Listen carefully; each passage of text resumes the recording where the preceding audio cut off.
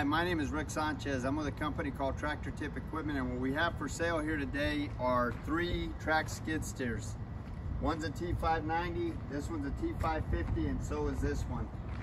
So we're going to call this thing 1 and thing 2.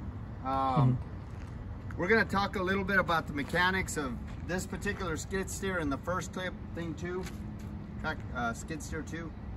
We're going to talk about the operating specs in the second part of the video, and then we're going to run it in the third.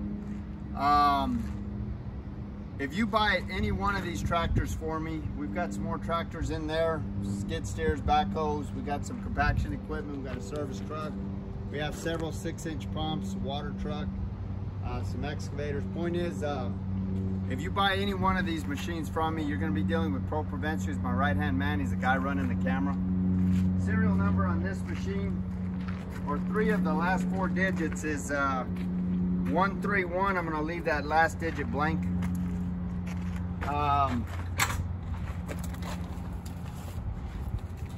Price on a new machine like this these days about $85,000. This machine weighs about 7,557 pounds. The widest point is 5'7" inches. These tracks right here. The bucket itself is actually 6'2" inches. Bucket is 6'2" inches. So if you had the bucket on, widest point would be 6'2". If you take the bucket off, it's 5'7". Transportation length from the front of this cutting edge to the end of the counterweight is 11'6" inches. As far as the history of this machine goes, this machine, like every machine we purchase, is an original owner Dallas, Texas machine. I say that because this is essentially a rust-free machine. You'll see where the paint's come off and the rainwater's kind of gotten to the metal, but it in no way, shape, or form is rust pervasive.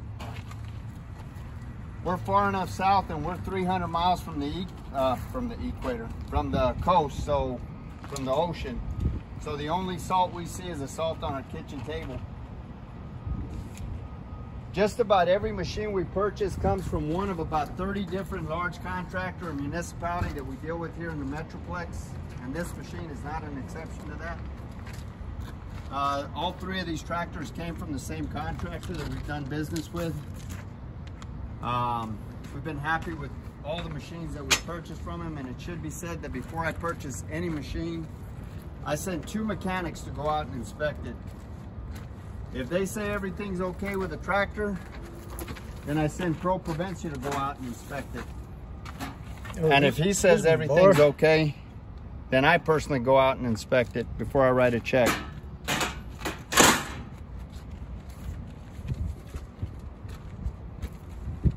So the point I'm making is that these machines are 4 times vetted.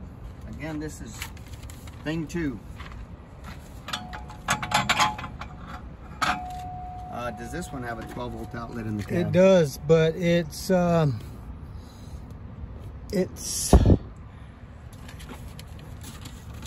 where's that? I know it's just a. I don't think it does. Oh, that's okay.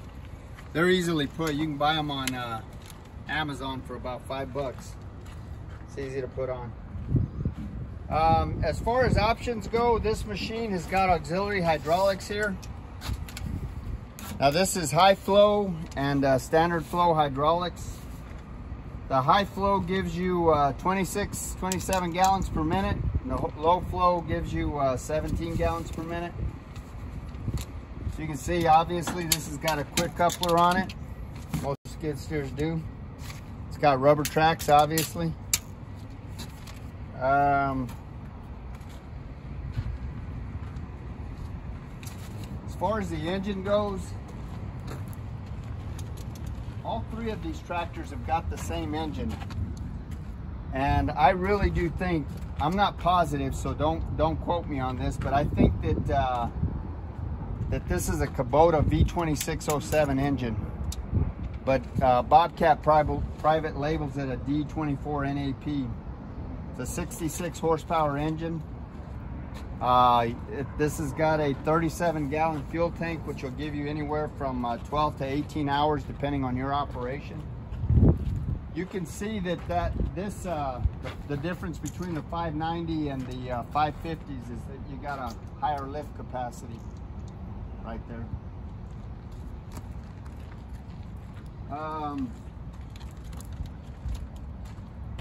All of the fluid levels on this tractor are where they should be. This machine is mechanically sound. There's no leaks on it. Everything works like it should. Top speed is 7 miles an hour.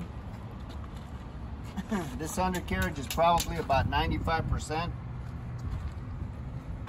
Now maybe 90%. It's in pretty good shape. Final drives have got plenty of power to counter rotate the tractor, and you got plenty of tractive effort. The hydraulics are strong. The pins and the bushings are tight. There's no deflection or any kind of problem in this coupling area right here.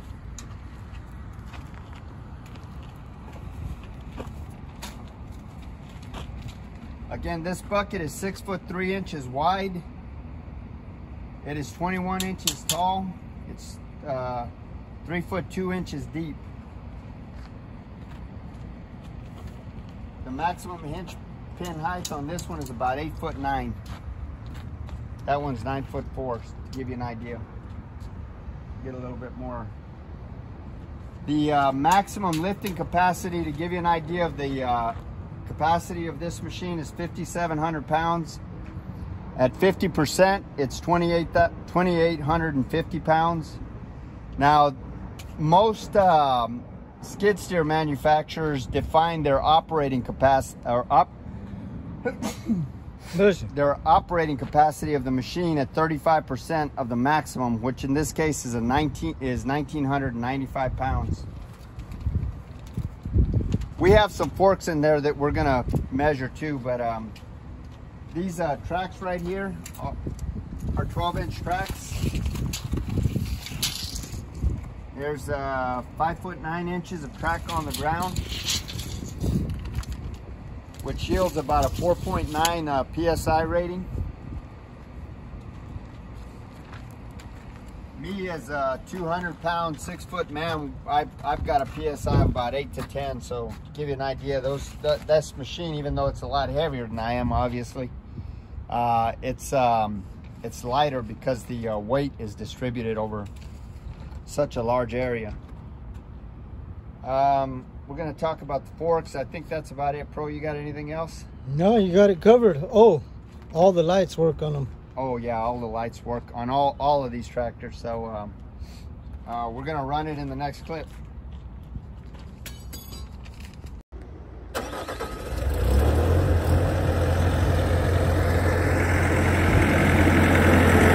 This thing kind of vibrates, just so you know.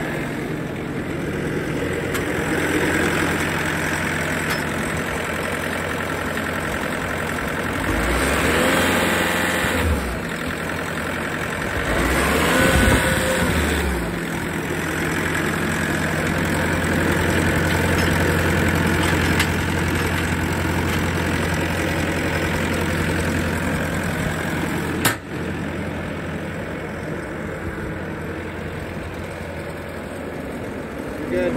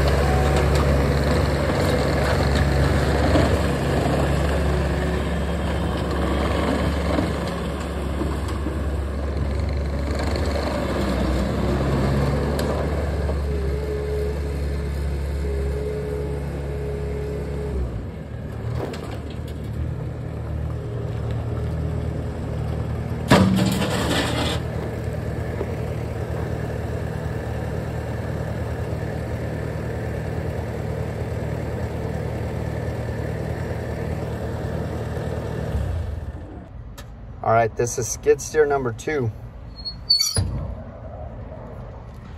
Ignition's right here. Turn it on. Before you do anything, you gotta unlock it. This right here is your bucket. This right here is your raise, your lower, and these are your controls, your steering controls. Now, and here's your throttle. Now, I will say about these skid steers, a lot of people like the pilot controls. You know, you got your joystick controls here. This is all mechanical linkage right here. This is a fail-proof system. This will always work. It will never go bad. A lot of the pilot control systems, you've got a pilot control, you got electronics talking to the computer, talking to the pumps for them to come back. I mean, it's prone to errors when the machines get older, and it's very expensive to repair. This is tried and true. It's always been this way, and this is the best system to have. Believe me, I've owned a lot of skid steer. If you don't believe me, just look at my YouTube channel. I know what I'm talking about. Okay. Okay, so we have this set of forks. We actually have 2 sets of these forks. They're really light duty forks. I bought them off of eBay. I think they've got a lifting capacity of 2,500 pounds. But anyway, these are available. I'm telling you, they're extremely light duty. So I could probably work something out with somebody on these forks. These forks, this is a 48-inch tine right here. And they've got a hole blown through them for like a ball, a trailer ball or whatever. The carriage height is 3 feet. The carriage width is 44 inches. And again, these fork leads are 48 inches. These are light duty forks.